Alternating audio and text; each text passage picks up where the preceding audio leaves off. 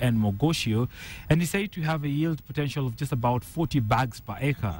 Cape Courier said the seed is still under trial and will be sampled in different parts of the country for the next 6 months. The seed variety will be available for purchase by farmers in markets in January next year.